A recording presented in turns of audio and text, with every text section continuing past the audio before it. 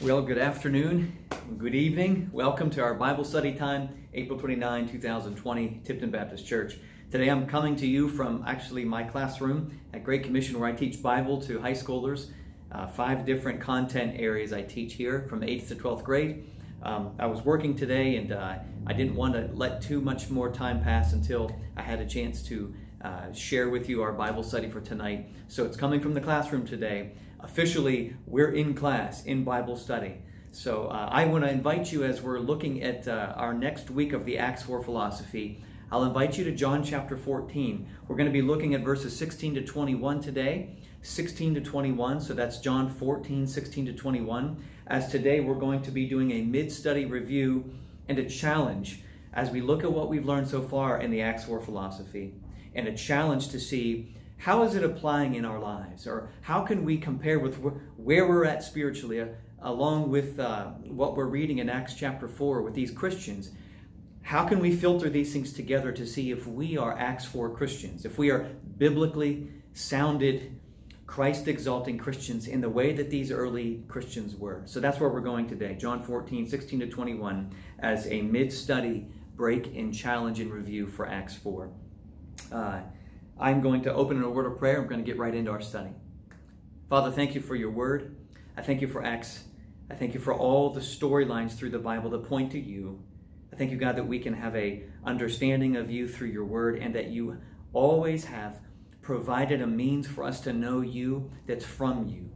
Thank you for giving us truth about you from you, that we don't have to rely merely on a human who's broken and finite, but we rely on the God who's sovereign and infinite to give us an understanding of himself. God, that is who you are, and we thank you.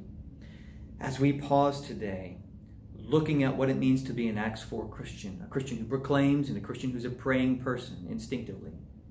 God, help us to filter these characteristics of a Christian into our current situations in our lives, to see if we are Christians who are biblical, like the Acts 4 Christians were. So help us to see our own lives as you see them in reality.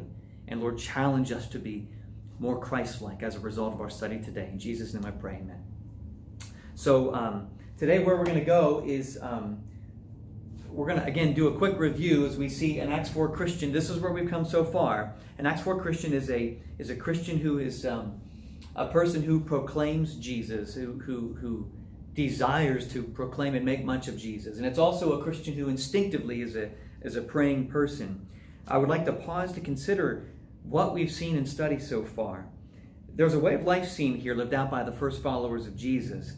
These first Christians, although the word Christian would not be coined yet until years later in Antioch, as the church grew out and away from Jerusalem, is when the term Christian actually was first used. We know that these were Christians, and these first Christians, they had a belief in God in which their way of life, their philosophy of living, was to be unashamedly Christ-exalting and Christ-reflecting, unapologetically loving and heralding Jesus to be the God-man, and unreservedly living out new life they had, since they had been brought from death to life, as we see Paul speak of in Ephesians chapter 2. These Christians are seen to be a people who did, in fact, proclaim Jesus by the very way they lived in their pursuits as a way of life, and that they were an instinctively praying people. We looked at that over the last 2 weeks in our Bible study time. Today I'd like to consider this question. What was it, as we're looking at this Acts 4 group of Christians, what was it that caused such a passion and desire in these people? And we might have already answers beginning to be drummed up in our mind. But we should really take a look at this. To be an Acts 4 Christian, or a Christian who is prepared to proclaim and who does so, and a Christian who is instinctively a prayerful person, let's be reminded of what it was that caused these people who were Christians to be this way. I'd like us to consider what it was that caused such a passion and desire to live without fear, to be a proclaimer and a prayerful Christian, to live without any concern for what would happen to them in this earthly life. What was it that caused them to live with such a set of words to be spoken about Jesus, as instinctive that when they fellowshiped and when they encouraged one another, their words were instinctively pointing to and promoting Jesus' renown and greatness? As they were called on the carpet to herald Jesus' name, as they were called out by the non-believers and the religious leadership of the day and the other Gentiles, what was it that gave them such a passion to declare Jesus to the lost? What was it that caused them to pray using God's very word? To ask for the very things that would inevitably cause them suffering and adversity and affliction in this earthly temporal life. And to ask for such things with joy. Let's be reminded of what it was that drew them to these lifestyle, philosophical, theological changes. What it was that fueled. Now the answer to that question, a simple answer, is God. God is the one who fueled them and who was the one to bring about this change. Specifically, though, we're going to see today in our passage in John 14, it was the Spirit of God dwelling and working into them the new life that Jesus promised during his earthly ministry. And it is the same Spirit that indwells us as we grow to be Acts 4 philosophy Christians as well. But this begs another question. Is there evidence of the Acts 4 philosophy in my life? Is there evidence of the philosophy that we see instinctively being Christian, biblically Christian? Is there evidence in your lives? Where do I go to look to see if there's evidence? How do I look at that? And that's really what we're going to be digging into today as we consider filtering our lives in through the Acts 4 philosophy. Scripture will give evidence, we know this, but we're going to see how today, how we can consider God's word in conjunction with our lives as we desire to grow in Christ's likeness, and if we in fact are growing in Christ's likeness. So this is the question we're asking ourselves as we're about halfway through the Acts 4 philosophy.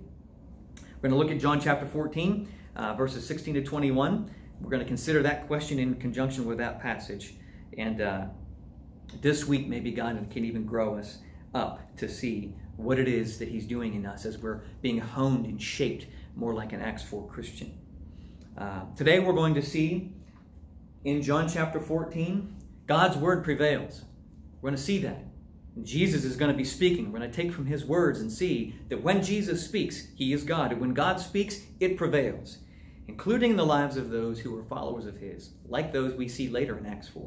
We're also going to see that God is the main focal point in all of the philosophy. As we're reviewing the Acts 4 philosophy, as we're looking at it in our own lives, we're going to come back to the center to remember what it's all about to begin with. And that is God. He is the focus. He is the focal point. He's the main character of all the Bible. He's the hero of the story because it's his story. All of history is his story. So we're going to see that today in our study. Let's look at John 14, 16 to 21 together. And just follow along as I read. I have it on the screen here. If you'd like to read it with me, have your Bibles open. We'll go from there. John 14, verse 16. And I will pray the Father, and he will give you another helper, that he may abide with you forever, the Spirit of truth, whom the world cannot receive, because it neither sees him nor knows him. But you know him, for he dwells with you and will be in you. I will not leave you orphans. I will come to you. A little while longer, and the world will see me no more, but you will see me. Because I live, you will live also. At that day you will also know that I am in my Father, and you in me, and I in you. He who has my commandments and keeps them, it is he who loves me. And he who loves me will be loved by my Father, and I will love him and will manifest myself to him. Today we're going to look at these verses, and we're going to identify how God's word does prevail. There are 6 things that we can see which will confirm our passion, or confirm that we are not as passionate as we should be as Acts 4 Christians. His word dictates all that will be. God's word is the authoritative word. And we see 6 things in this passage in John 14 that begin to show us a foundation of a framework of belief in our lives, the belief that makes us Christian. And we see that evidence in Acts chapter 4. But let's turn it on ourselves and say, are we Christian? Are we truly proclaimers and prayerful people, the way the Bible describes? Not merely the way we've heard in a Sunday school by a Sunday school teacher or a very special person that's close to us. Has the Bible described something that we can relate to and we can say, yes, that's what we are? The Bible itself. God's word is authoritative, and it is what dictates all that is or will be. In this passage, we see 6 things that confirm our passion. Here's the first 3 on the screen behind me. The first thing we see is this. By God's word, we are brought to life. We see that in verse 19.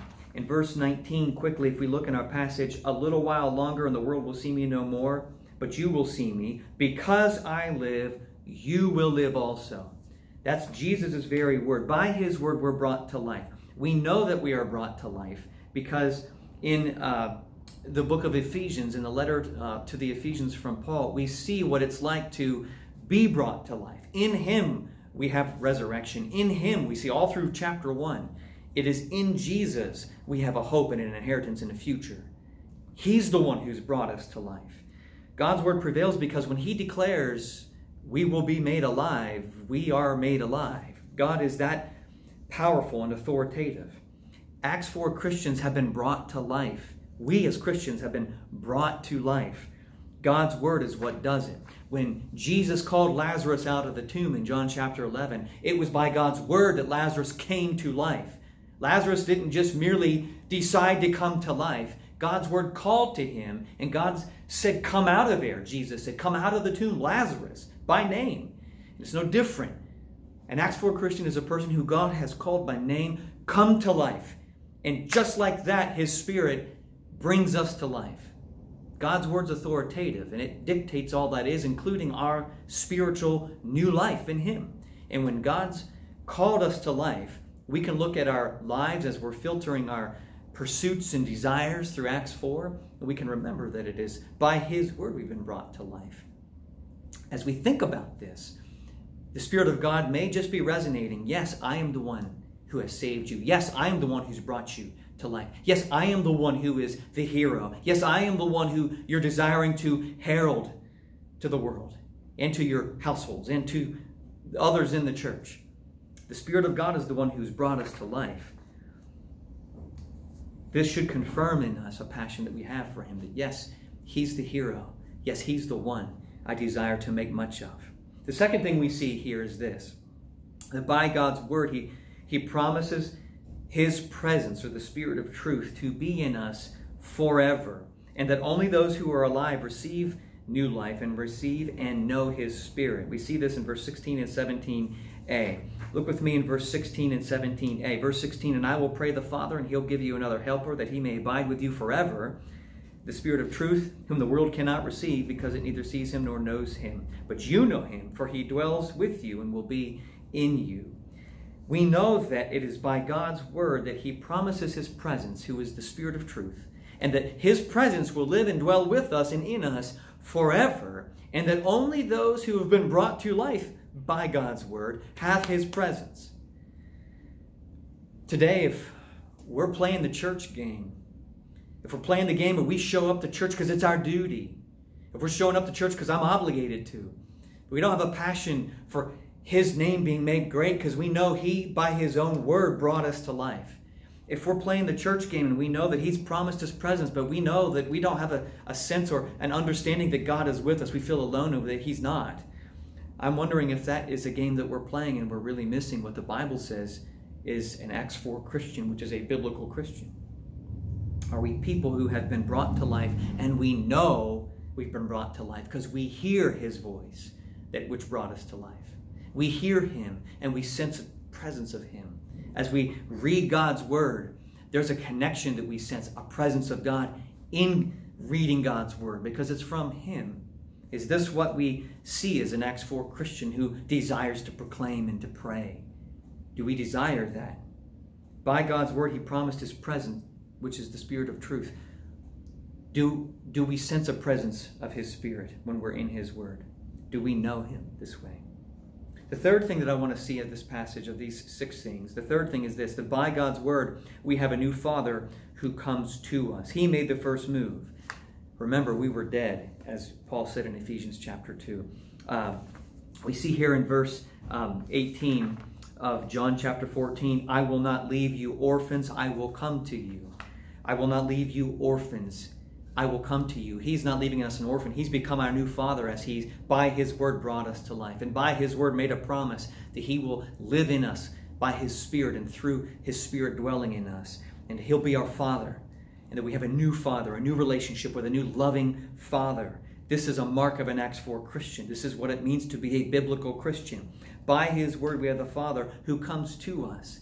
Keep in mind in Ephesians 2, we who were dead in trespasses and sins, we were dead. God made the first move because he came to us. Dead people can't just say, today I want to be anything. They're dead. Spiritually, it's no different. Spiritually, when we're dead, we need him, the Father, not to leave us orphaned and dead. We need him to come to us, and he has. He's, by his word, kept his promise that he would come to us. And for those of us who are followers of his, he has. Can we filter that into our lives today? Can we say that he has come to me? He is my Father. I am not an orphan.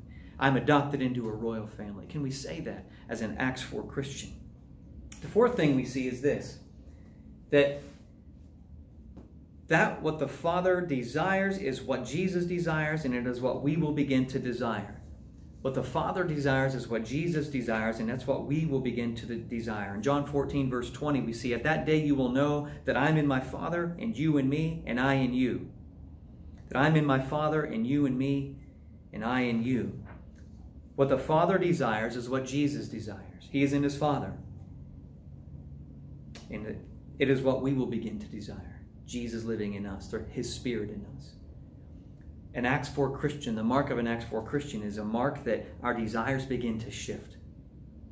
What we want and pursue begins to change.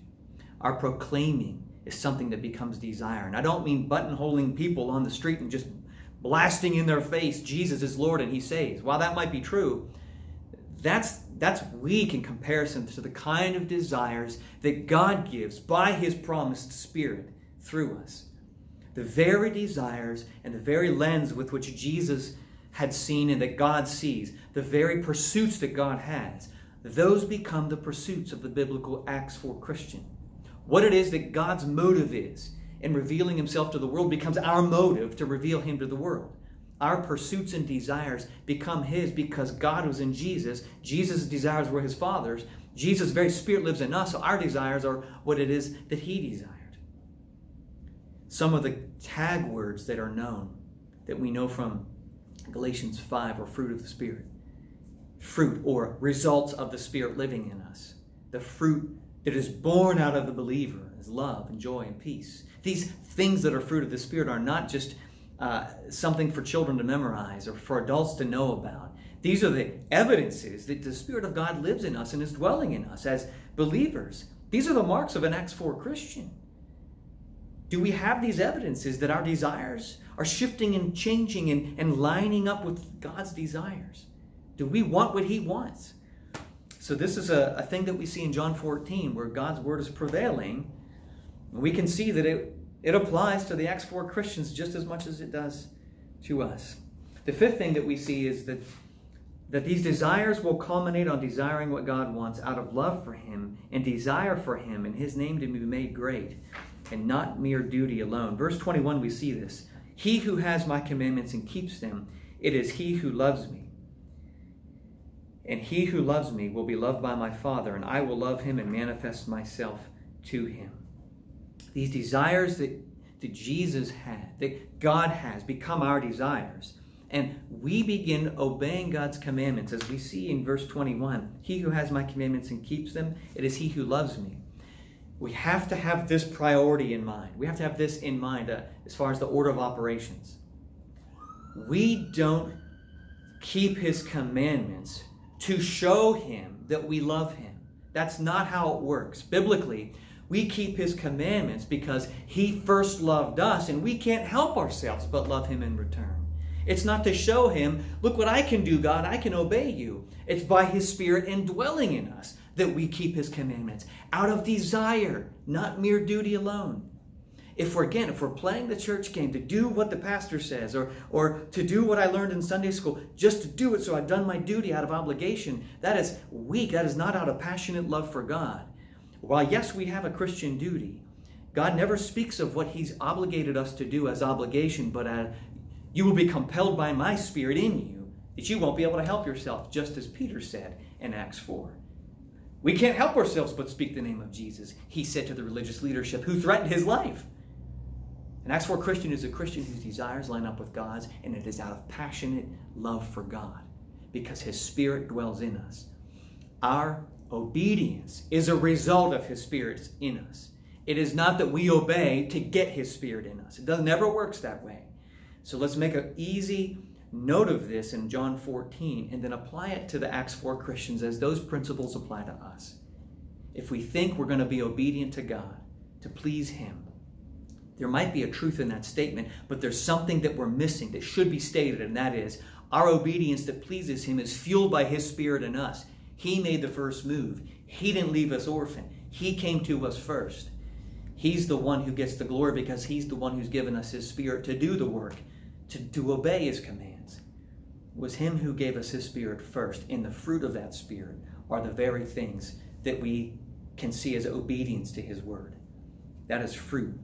We don't create it, God did.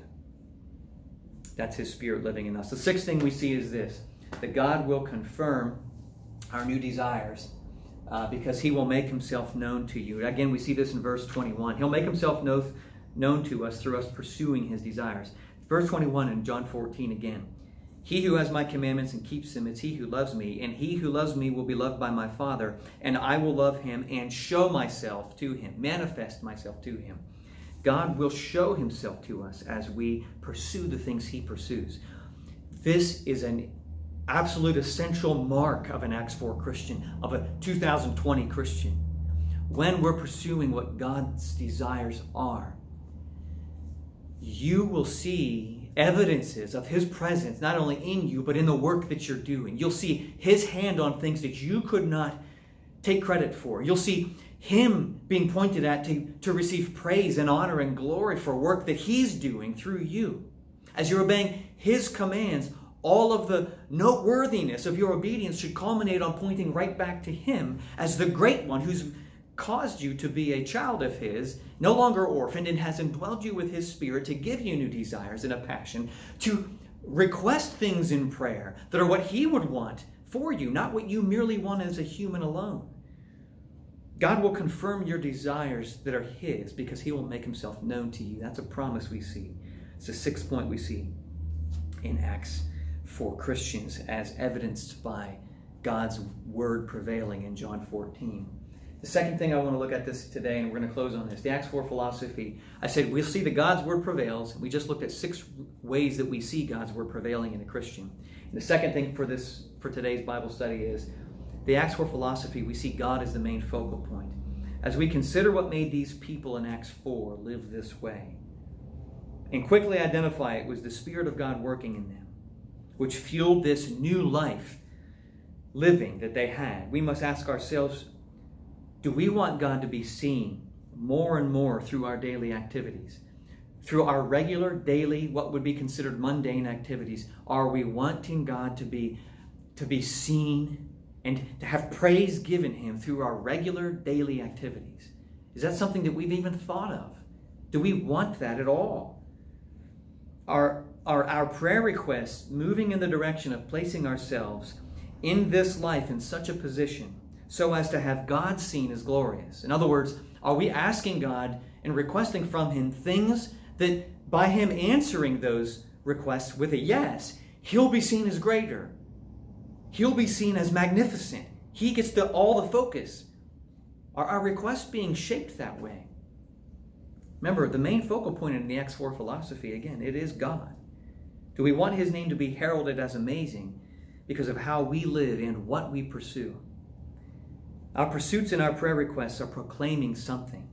They are speaking to all those around us who are watching us chase after what we love.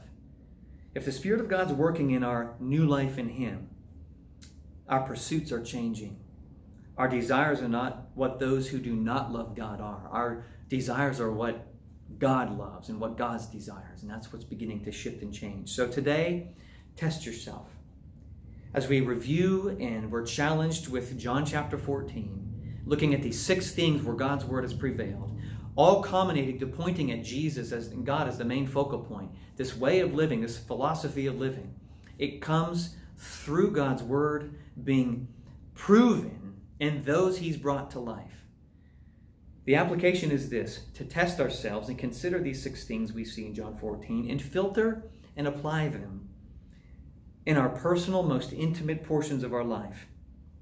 Can we filter these things through our lives so much so that we see our life taking the shape of one who loves God, and know this so much that we are becoming more like Jesus and what Jesus was and what he wanted? Are our pursuits becoming his? Take another look at John 14. Reread these verses, except go from verses 16 through 21 and continue to verse 24. That's our homework in class this week. Take a spiritual inventory of our heart's position, what it is that we want, what it is that we want to be seen out of our lives and proclaim with our living, what it is that we're requesting from God, and to see if our requests, if the very requests themselves will cause a visual of God to be broader and brighter and clearer. These are the results of our requests. Are we a person who proclaims Jesus instinctively and is a person of prayer in which God's desires are fulfilled before our desires alone? So these are the questions to ask ourselves as we pause in our Acts 4 study. There's a lot here, and it's not by accident that there's a lot here. You can watch this again if you want, or go back and hear a couple of these points. Look at the verses. Apply them to your place right now in life, in your position with the Lord, in your quiet time with him. Maybe you'll find that your quiet time hasn't been what it should have been. Maybe you'll find that your requests have been really self-centered and not God-centered. Maybe we'll find that even our very work for the church and desire for the church to grow, we've lost our zeal to have him be made known as great. Maybe some of these things will come up. Maybe something I haven't said, and if I haven't said it, it's on your mind and now it's highlighted. May God add his blessing to you as you commit to the truths, these 6 things in John 14, 16 to 21, as they apply to the Acts 4 Christians, and we see them lived out by them, and as we ask God to help them be applied to our lives today. So God bless. We'll see you next time.